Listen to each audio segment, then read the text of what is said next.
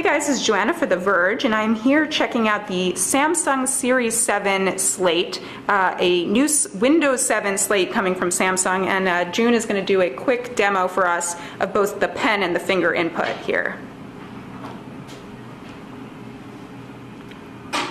So this is the touch interface, right? Is there a name for this? Launcher. Okay. And so you can add apps there. Yes. Just drag and drop. Okay. Yeah.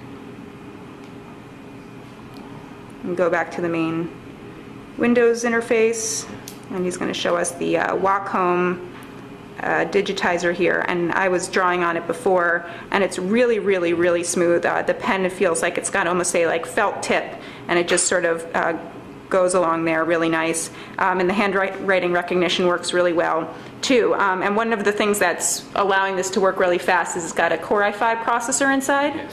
And what else is it? 64 gigabyte hard drive SSD? 64 and 128. Okay. Great, so that's a quick look here at the Slate 7 from Samsung. We'll hopefully take a deeper look at it after IFA.